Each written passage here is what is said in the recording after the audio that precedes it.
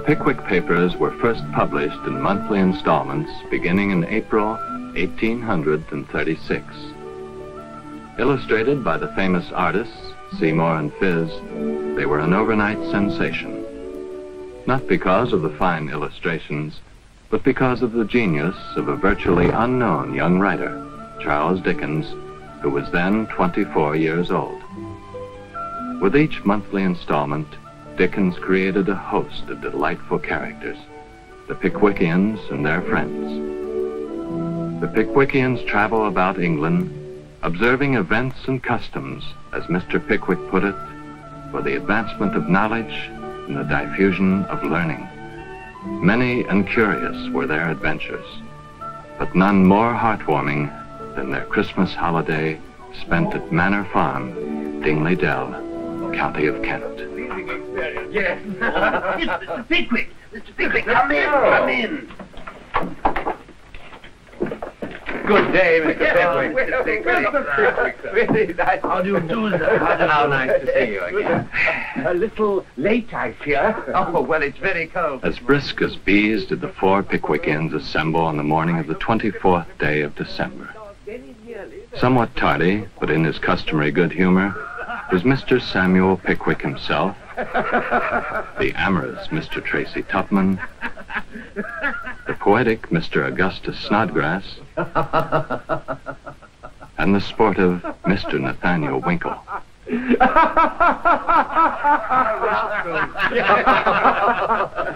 Mr. Pickwick's drink. Yes. Mr. Pickwick. Oh, thank you. This is yours, Winkle. Thank you. Gentlemen, I give you Christmas. Christmas in all his bluff and hearty honesty. Christmas. To Christmas. Father Christmas.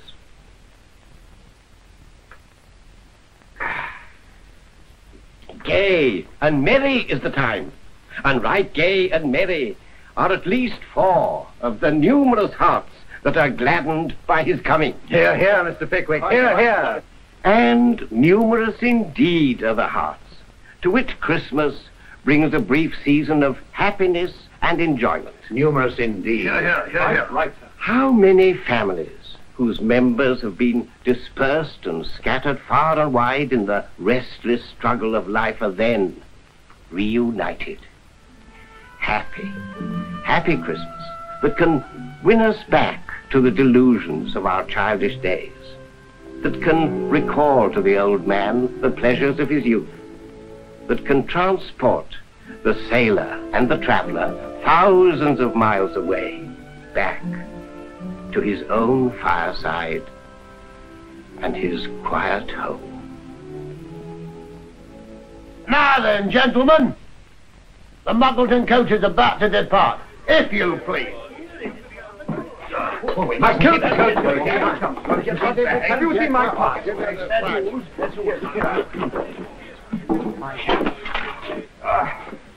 Why do you hope it isn't too cold on us? So do I. Let this washing behind. Have you got everything, sir? Yes, I think. Oh! Very good. Bye-bye. Oh, come along, Mr. Pickwick, sir. All up behind. Up we get, sir. Right. Now, put on there, Mr. Pickwick. Right, there you go, sir. Come along. Oh, I'm very kind of you. Up, Mr. Pickwick. Thank you very much, sir. Very kind of you. That's the way, sir. All right, sir? Right,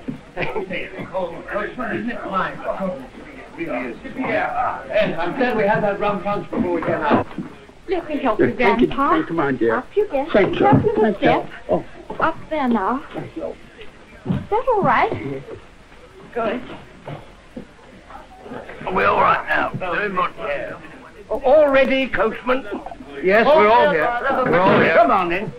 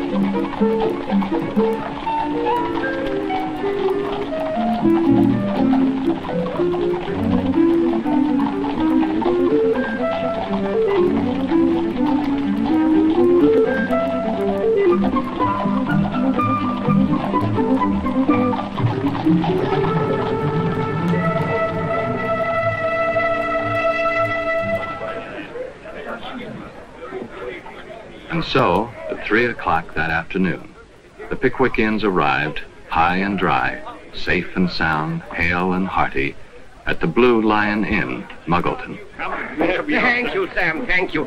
Now then, see to the luggage. Yes, sir.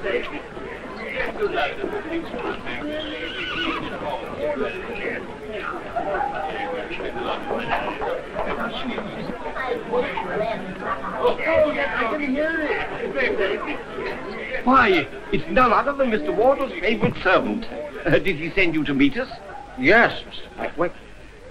A Merry Christmas to you. And a Merry Christmas to you, my young friend. You look rosy enough. I've been asleep, right in front of the tap-room fire. The master sent the shay cart to carry your luggage up to the house.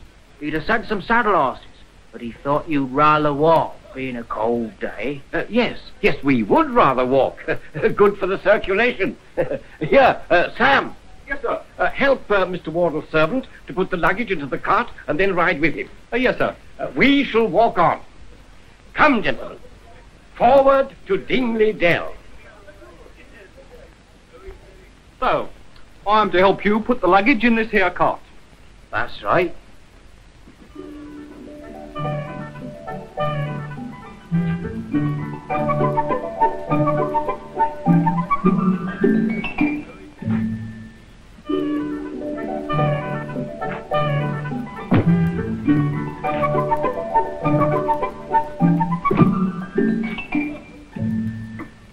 Well, you're a nice specimen of a prize boy, you are.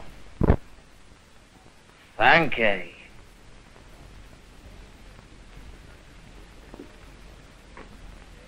You ain't got nothing on your mind as makes you fret yourself, have you? Not as I knows on. I should rather have thought to look at you that you was labouring under an unrequited attachment for some young woman. No. Well, I'm glad to hear it.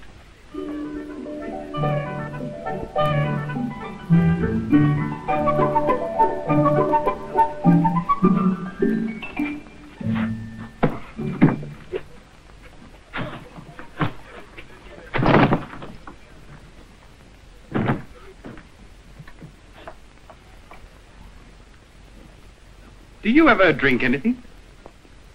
I likes eating better. I should have supposed that. But what I mean is, should you like a drop of something as 'ud warm you? But then, I suppose you never was cold, was you? Sometimes. And I likes a little something when it's good. Oh, you do you?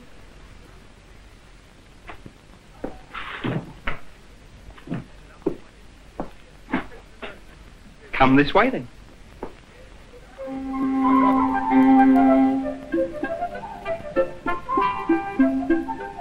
Meanwhile, Mr. Pickwick and his friends proceeded cheerfully on.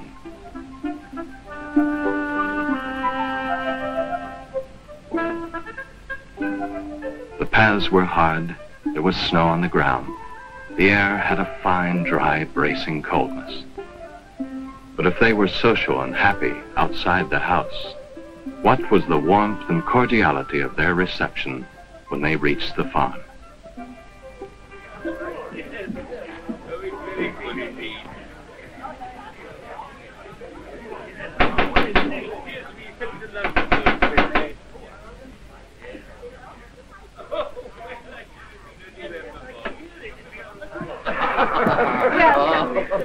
Thank you, Emma. Please. A Merry Christmas. A Merry Christmas. Welcome to Manor Farm. Thank you. Take off your coat. You have a cold journey? Oh, an exhilarating capital. I trust you shall find the Christmas spirit here, Mr. Pickwick. Oh, I'm quite sure we shall. Christmas is always our favourite season here in Dingley Dell. Oh, I know. Yes. Now, come and see my mother. She's eagerly awaiting you, as you know. Now, that indeed will be a great pleasure. Sometimes Mother is something less than pleasant, but come along. Now, tell me, did Joe fetch your luggage? Oh, yes, he's been most helpful. And he's bringing my servant Sam back with him in the shay cart. A reliable boy is both. Now, we'll surprise Mother. Oh, yes. Mother! Look who's here.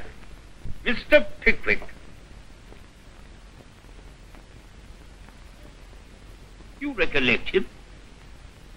Never mind. Don't trouble Mr. Pickwick about an old critter like me. Nobody cares about me now. It's very natural that they shouldn't. Oh, come, Mum. I can't let you cut an old friend like this the day before Christmas. I have come down here expressly to have a long talk with you. And we'll show those boys and girls how to dance a minuet before they're 8 and 40 hours older. Huh? I can't hear him. Nonsense, Mother. Now, come, don't be cross. There's a good soul. Ah, Mr. Pickwick, young people was very different when I was a girl. No doubt of that, Ma'am. No doubt of that. And so, whether the old lady was touched by Mr. Pickwick's affectionate good nature, or whatever was the cause, she was fairly melted, and all her little ill humor evaporated.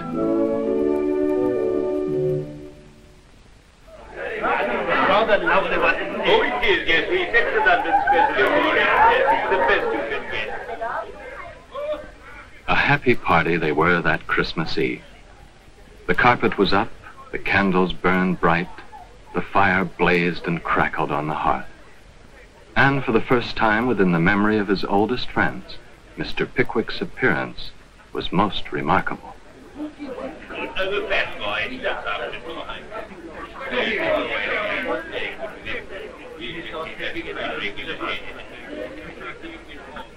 Well, Pickwick, enjoying yourself? A delightful evening, delightful. You mean to dance, I take it? Of course I do. Don't you see? I am dressed for the purpose. You in silk stockings? And why not, sir? Why not? I suppose there's no reason why you shouldn't wear them, sir. I imagine not, sir. I imagine not.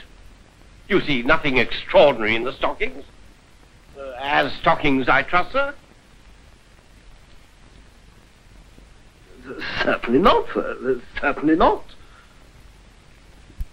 We are all ready for the dancing, I believe. We are. Gentlemen, choose your partners.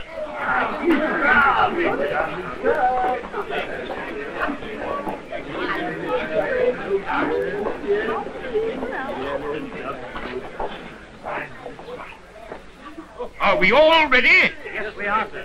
Then begin at once. Now.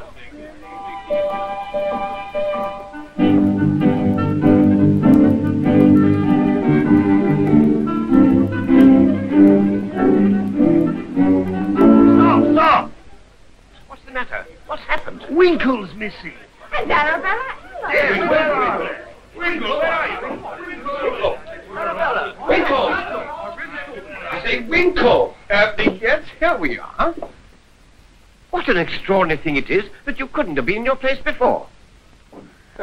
Not at all extraordinary.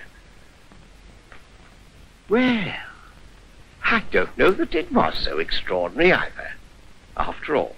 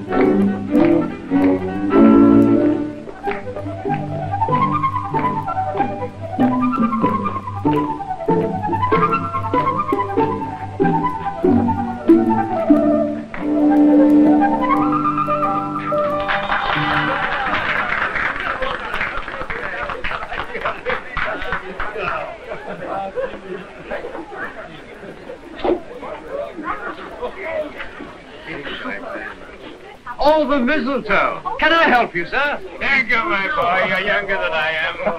Oh, what fun. This is the real spirit of Christmas, isn't it? Yes, now, see that he's high enough to serve his purpose. I think so, sir. Yes. Ah, Mr. Pickwick, first in the field, eh? Ma'am, it is an honor to salute so charming a lady under the mystic branch. Mr. Pickwick. Tupman, Winkle, Snodgrass, come along.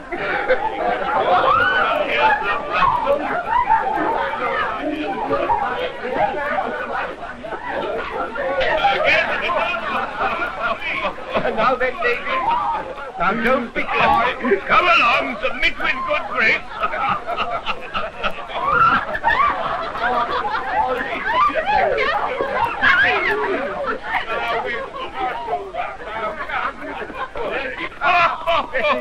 Upon my soul. They are having a go, Pickwick.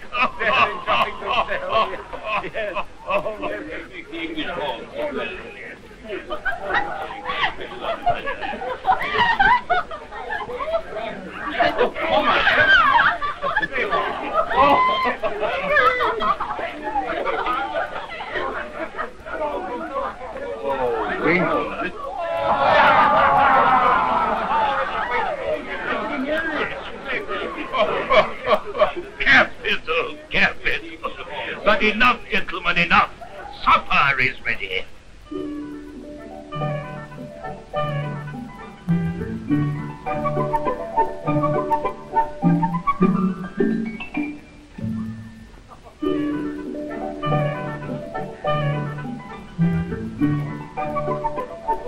The screaming had subsided, and faces were in a glow and curls in a tangle. And they all sat down by the huge fire of blazing logs to a very substantial supper. Here we are, Mr. Pickwick. Oh, thank you. This is indeed comfort. Our invariable custom at Christmas time. Everybody sits down with us on Christmas Eve, as you see now, servants and all. And here we wait till the clock strikes 12 to usher Christmas in. Winkle, my boy, rake up the fire. Up flew the bright sparks in myriads as the logs were stirred. The deep red blaze sent forth a rich glow and cast its cheerful tint on every face.